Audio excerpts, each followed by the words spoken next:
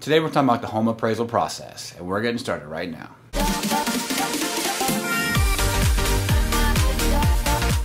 Hey, what's going on? I'm Emmett Dempsey, mortgage advisor with Geneva Financial here in beautiful Port St Lucie, Florida, and welcome to another mortgage and home buying tip. If this is your first time here and you want to learn more about mortgages or the home buying process in general, go ahead and subscribe to my channel and ring that bell so you don't miss anything. Okay, today we're talking about the home appraisal process. You reached a point in your loan process where it's the time to order the appraisal. So what is an appraisal? What does an appraiser look for? So those are the things that we're going to talk about today. First of all, I'm going to talk about what appraisal is not. It's not a home inspection. You might hear the term inspection, or the appraiser is going to go out to inspect. Sometimes it's a little bit confusing. An appraisal is not a home inspection. So I always recommend that we get a home inspection. In fact, I did a video with my friend Scott Kuiper, and here's a link to that video. So what is an appraisal? An appraisal is an opinion of value. So the licensed appraiser will look at the property that you're buying or the home that you own on a refinance and assess its value in the marketplace based on other comparable sales. It's basically what a reasonable buyer would pay for your property in today's market. And it's all based on what's been selling in your neighborhood of homes that are similar. So what does an appraiser go out and look for? So when he comes out to the property, he's going to look at the exterior of the property, make sure to look at the relative damage, the marketability of the exterior. He'll look for major things, wood rot, dry rot, missing tiles, things like that. He just kind of notes it. So he wants to make sure it's a similar condition of the properties, that they're similar age and condition of the property that you're buying.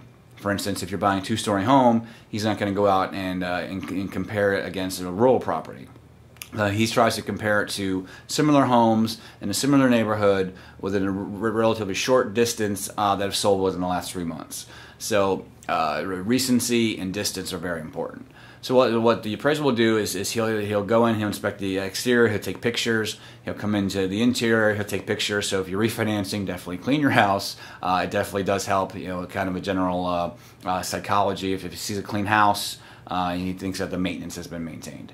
So the appraiser comes in and he'll research what's been selling in your neighborhood, and he'll bracket it. There's certain sales that are more comparable to the house. For instance, if you're in a subdivision, and if you have like kind houses, it makes it easier, his job easier, because he just, here's model A against another model A of the same age, and that sold for this amount, and it's reasonable to assume that it's going to sell for that amount.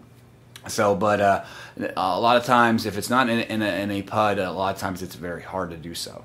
So, what the appraiser will do, and he will, he'll bracket it using the comparable sales method, and he'll give certain weights to certain of the comparable sales that are most like the property you're buying or the property that you're refinancing. And then he'll come up with his opinion of value. And then he'll either mark it as what's called as is, like it's good, or it's subject to like a repair. On an FHA appraisal, there's certain FHA and VA, there's certain property requirements that they can't be. So like if there's holes in the walls or things of that nature, they have to be fixed. The conventional appraisal is a little bit more lenient. So it's either as is or subject to. So he'll give you an opinion of value. Ideally, when you're buying a house for $300,000, you want the appraisal to be $300,000 or more. So otherwise, because all the amount you can finance is based off the appraised value. If it comes in short, you have a couple options. Either that seller will drop the price, or you meet in the middle, or you have to come out of pocket to make up the difference. Because again, I can only finance based off the appraised value.